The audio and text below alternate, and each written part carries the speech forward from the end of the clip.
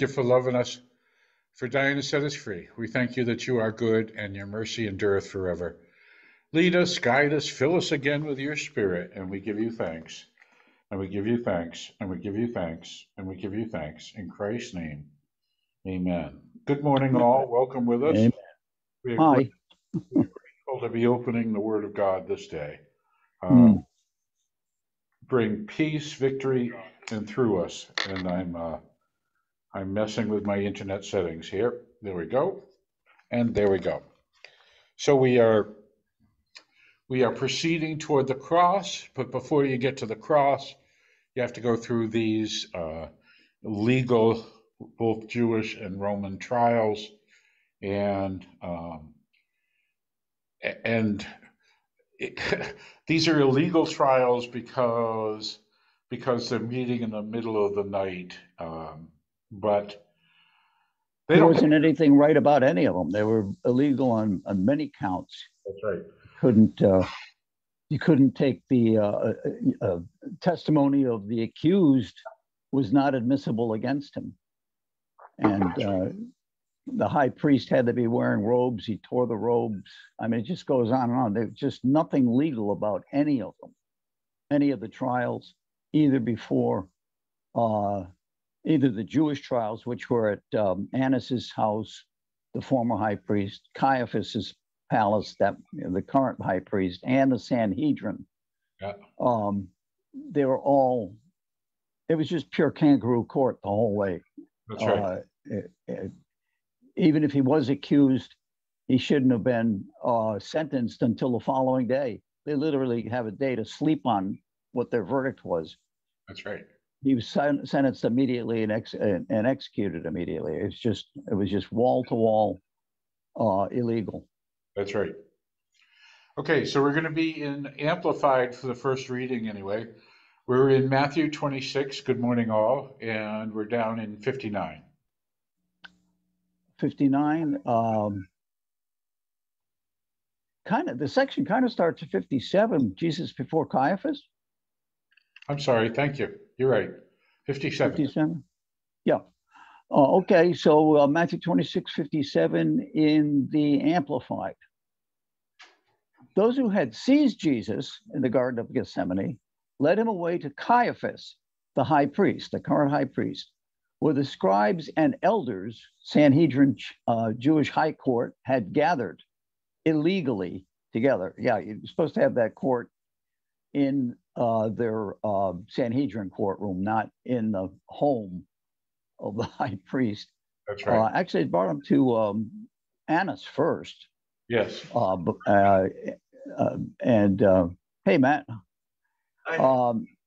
And then to Caiaphas. Yes. And then finally before the Sanhedrin. Right. The other Gospels, specifically Luke, point that out. Yes. At any rate, they were illegal. Yes. Picking up in verse 58. But Peter followed him at a distance as far as the courtyard of the elegant home of the Jewish high priest, and went inside and sat with the guards to see the outcome. Okay. So they've gathered illegally for the trial that they need to publicly crucify Christ with, but they aren't empowered to do crucifixion. They have to make a case that is saleable to the Romans. And they've gathered illegally. This is just a kangaroo court. This is men in power doing what they want to do illegally to get done what they want to get done. Yep, exactly. So we see the mob grabbing Jesus and the disciples scattering. That's when they have all scattered, even including John, who wrote the Gospel of John. They get back together eventually, but as the mob is leading the Lord Jesus away, the crowd is scattered.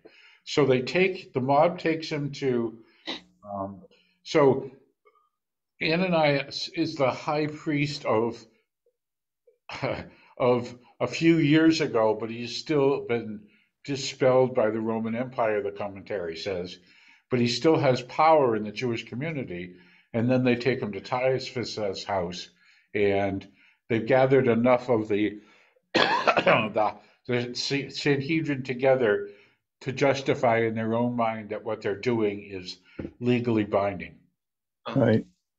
But Peter follows him at a distance as far as the courtyard. So, okay, we think about this in terms of big spaces. It's not big spaces.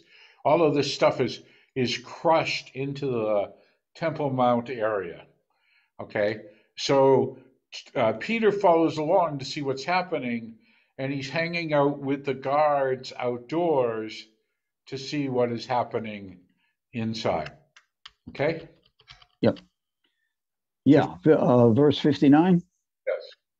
Now the chief priests and the whole council, that is the Sanhedrin, the Jewish high court, tried to get false witnesses to testify against Jesus so that they might have a reason to put him to death. They found none, even though many false witnesses came forward. At last, two came forward and testified that this man. So the Jewish council has been thinking about killing off Jesus, it seems forever, for months. And you would have thought that they would have had the false witnesses all lined up, all queued up as to what they needed to say, exactly needed to say, to get approval to take this trial to the Roman leadership. They can't. And they can't. Well, because this is the undoing of the scapegoat mechanism. Yes. Because usually when they stone people, remember the parable? Yep. When I read this in a book, whereas they were going to stone the woman who was caught doing adultery. Yes. And they all pick up their stones, they're all going to stone her. And then they ask Jesus, should we stone this woman? And let he who has not sinned cast the first stone. Yes. So Jesus would have to throw the first stone, but he's not going to. Of course. So the way it works is that the person who gets enraged and throws the first stone, the second person goes, hey, he threw a stone. I'm less angry. I'll throw a stone. And the third person is a trendsetter. Hey, let's throw some stones. It's a cool new thing. And then the seventh person feels nothing. They get convinced that this is the story, that this person is guilty. Yes. And this is the supernatural power of God making sure that when Jesus sacrifices himself, no one, no man, and no claim can spot the perfect, clean lamb. There you go. Mm-hmm. This man, I'm able to tear down the temple of God and rebuild it in 3 days. But it's true. He said that, and it is true. And then 62, Rich? The high priest stood up and said to Jesus, have you no answer to give? What is this these men are testifying against you? But Jesus kept silent. In fulfillment of the scripture, read, that's right out of Isaiah 53. Amen. And the high priest said to him, I call on you to swear a binding oath by the living God that you tell us whether you are the Christ, the Son of God. Wow. Jesus said to him, you have in fact said it yourself. I'm throwing in yourself. Other versions do too.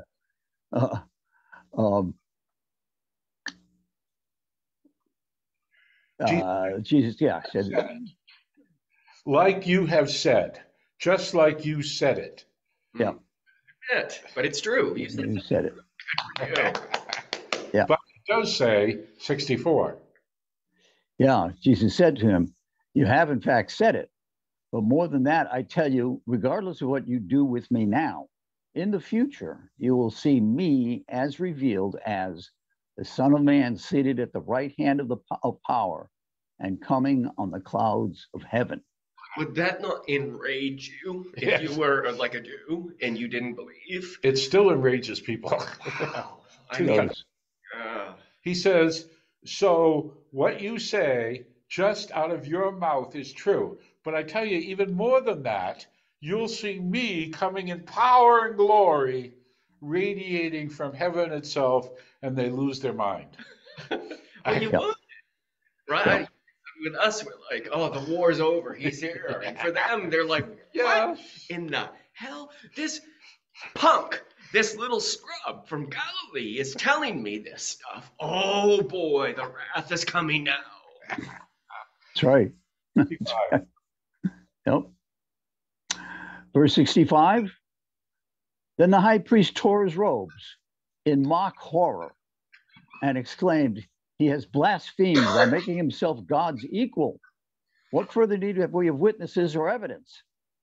See, you have now heard the blasphemy from him. What do you think? They answered, he deserves to be put to death. Wow. Wow.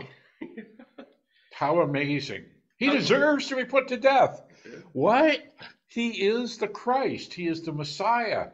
And he is not blasphemed because what he has said is true and will be forever true. This is very critical. This is the inversion of the scapegoat mechanism.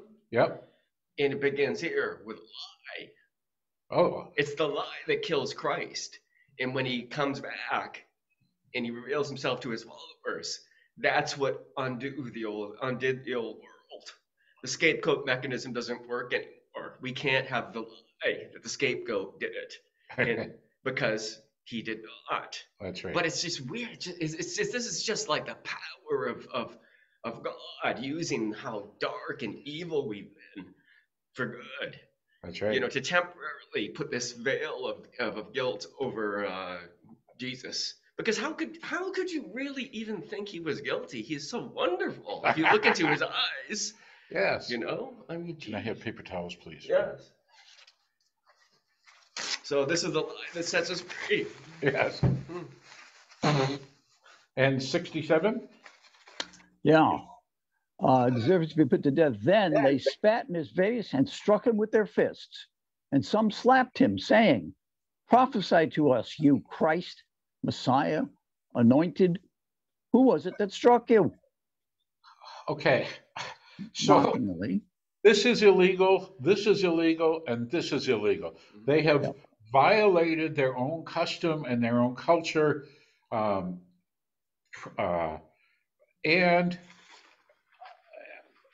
they have blasphemed here. They have declared that the Christ is not the Christ, and that their kangaroo court is a higher authority than the creator of the universe. Prophesy us, you Christ. Who was it who struck you? Now, really, really, really, they don't want the answer to this because the striking a defendant is illegal, but striking the Christ is judge. I mean, when you stand before judgment and you said, "What did you do?" Well, I struck the Christ.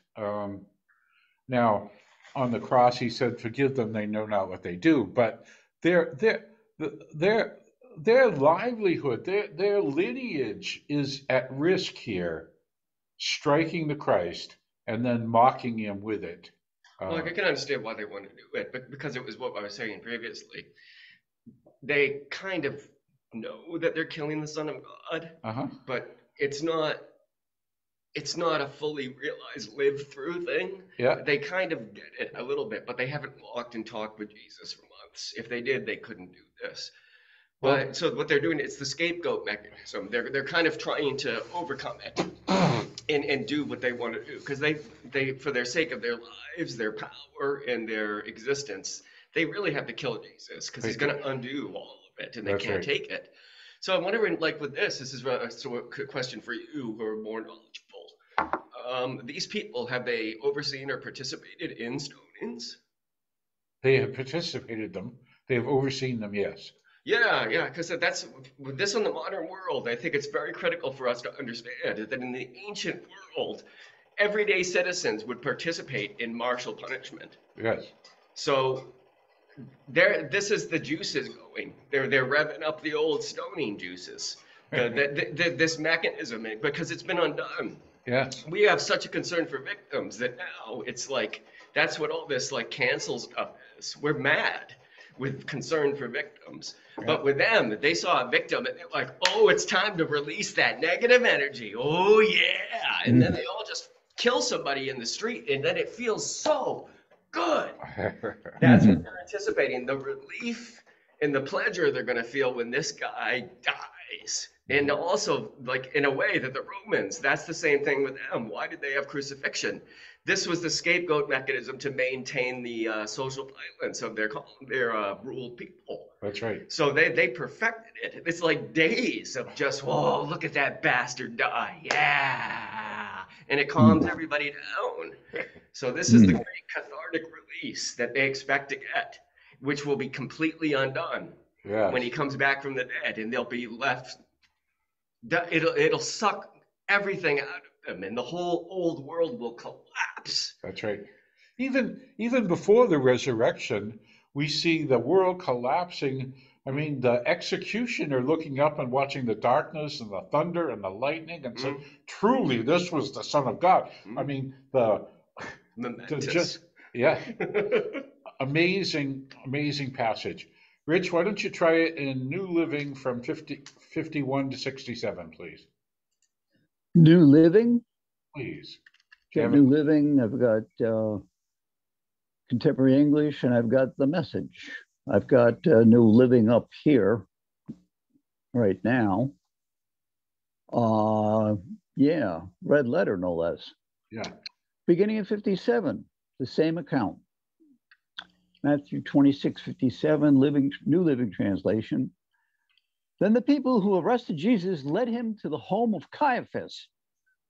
Again, it really went to Annas first and then Caiaphas, but that's... Rich, go up to 55, please. 55. Okay. Let's see. Then Jesus said to the crowd, am I some dangerous revolutionary that you came with swords and clubs to arrest me? Why didn't you arrest me at the temple? I was there teaching every day. But this is all happening to fulfill the words of the prophets as recorded in the scriptures.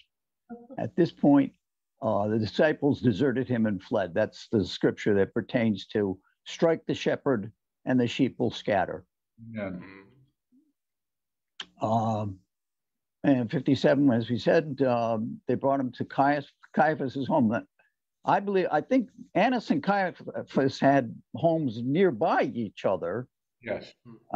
If Annas was in Caiaphas' home at the time, I think that'd be unusual because they really weren't expecting this. They did not want this to happen on Passover, and certainly not in the middle of the night. This is radically illegal. So this, they're taken somewhat aback, I think, by this Caiaphas and so forth. But nonetheless, it's underway, so they got to follow through with it. Yes. I think that's a summary of the situation.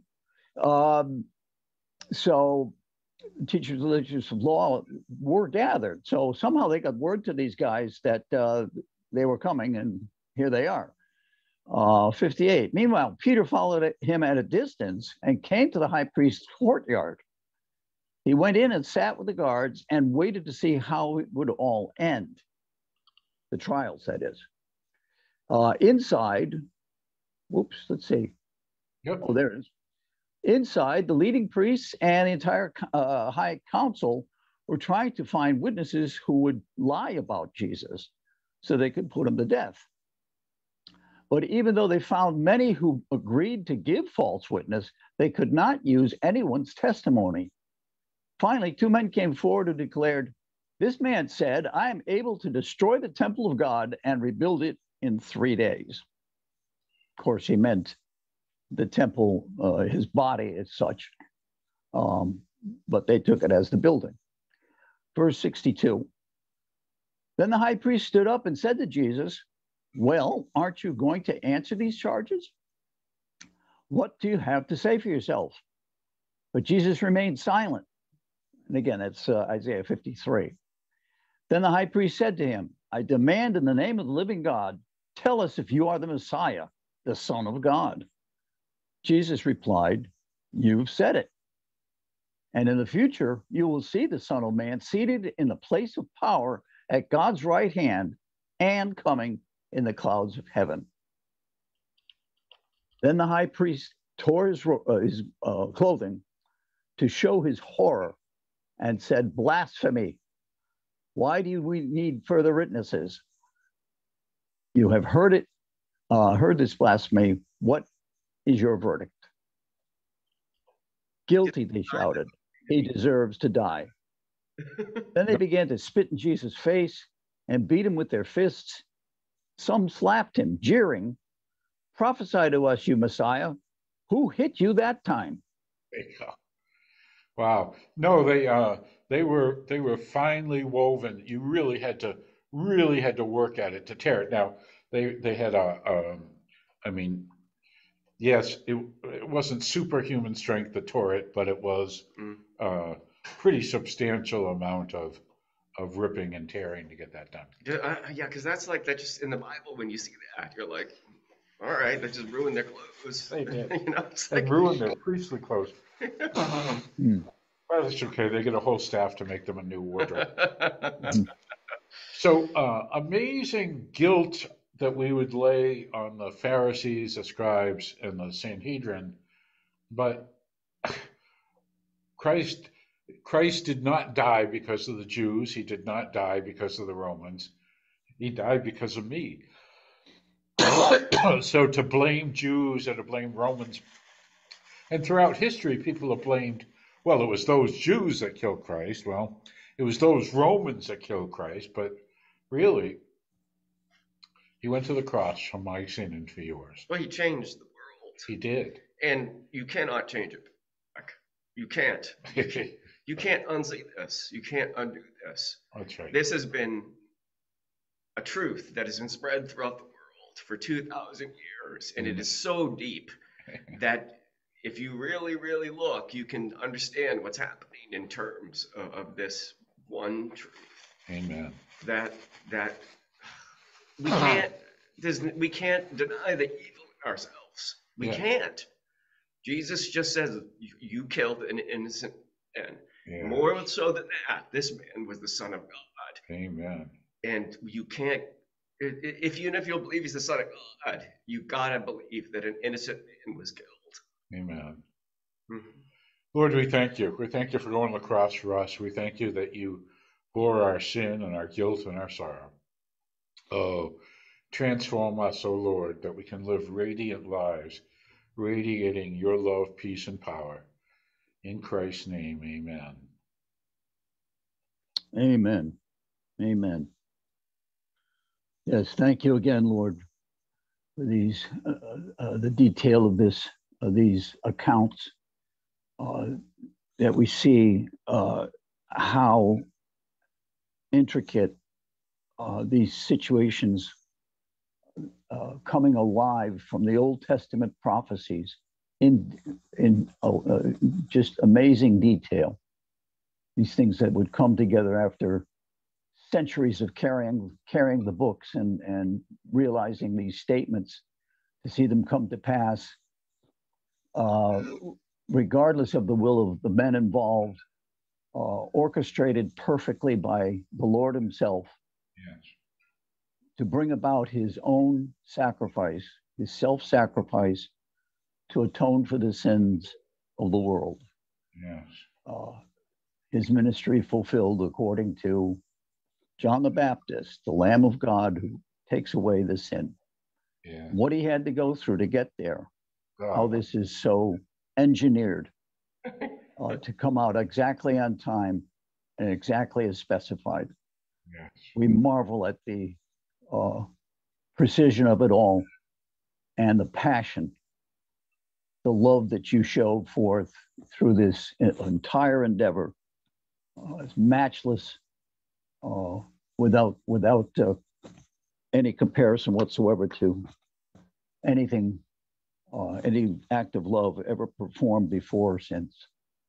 We thank you for it in Yeshua's name. Amen. Thank you, Lord, for the coming moment of great inversion, Yeah. the high and the low point of the story of the cosmos.